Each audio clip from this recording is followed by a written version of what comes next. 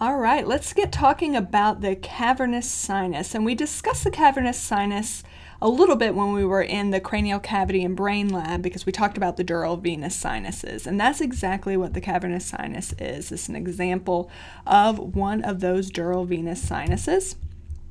But it's unique in a few ways, and one of the ways that it's unique is that it's fairly expansive. And let's kind of figure out where it is located on this particular image.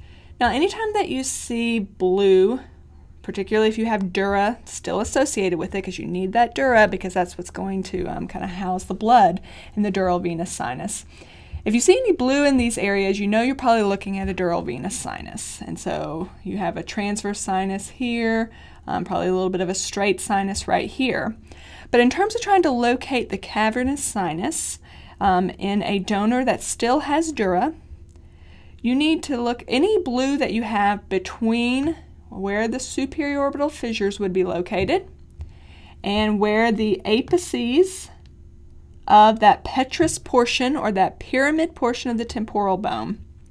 Any of this blue kind of in this region is going to be part of the cavernous sinus. All right, so you'll have a cavernous sinus, a right cavernous sinus, and a left cavernous sinus, so it is paired. They're going to be on either side of the sella turcica where the pituitary gland is going to sit, so anything over here and anything over here, that is going to be considered part of the cavernous sinus. Now, one of the reasons that we spend a lot of time on the cavernous sinus and why we talk about it clinically fairly often is the fact that there's a lot running through the cavernous sinus or very near to the cavernous sinus. And so what's happening on this particular image is it's a pretty similar view, but what is unique and different from the last image is that the dura has been removed. Okay, so while we're not truly looking at the cavernous sinus anymore because we've moved the dural portion of it, we are looking at structures that are very closely associated with where the cavernous sinus is located. And so you can see the structures that we're about to talk about right here on this side. So let's kind of get our bearings once more in terms of where the cavernous sinus would have been located. So here, the superior orbital fissure would be here. Here's that apex of the petrous part. So this whole area, if you had put the dura back here, that could house that dural venous sinus of the cavernous sinus. Now, once you've removed it, now we can start looking at the structures that are going to run through the cavernous sinus. And you really have two that we want you to kind of hone in on.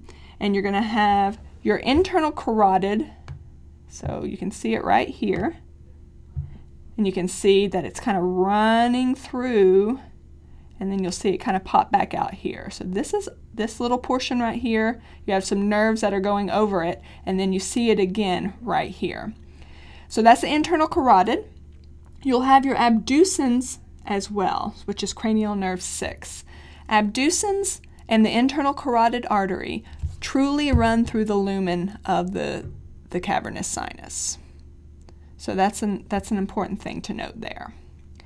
Now, there are other structures that are going to be very closely associated. You have oculomotor. This right here is oculomotor. This is 3.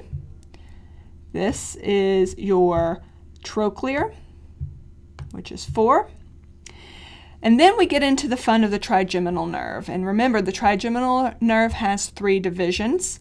You can see, actually this image is really nice in terms of really being able to show how these 3 divisions are exiting the skull.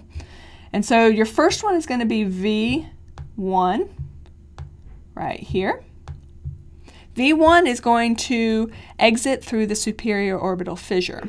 So it's going through the superior orbital fissure with its good friends over here, 3 and 4.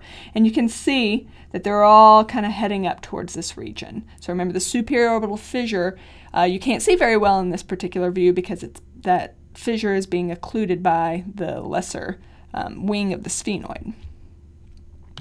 Next, you have V2. V2 is the maxillary division of the trigeminal nerve. And you can see right about here where it is going to head out through the foramen rotundum, which is what the foramen rotundum, if you'd move the nerve, you would see that space or that foramen, that hole basically for this to move through. And then lastly, you have V3 right here. V3 is the mandibular division of the trigeminal nerve. This is the one that has both afferents and efferents for those muscles of mastication, as well as a considerable sensory component as well. It is going to exit through the foramen ovale. So if you think about having your cavernous sinus all in this region right here, all of these nerves are going to have are going to be very closely associated with the cavernous sinus. And if you think about having some type of thrombosis associated with the sinus, that could greatly affect some of these structures that are so closely related. So the only way to see this particular view and to see these nerves and to see these nerves truly exiting through their foramina, are to actually peel off the dura from this region. Otherwise, if we go back to the previous image, you can see that I can't really see any of those structures that we were just showing. So in order to do so, you would have to peel the dura basically to the bone in order to be able to see these.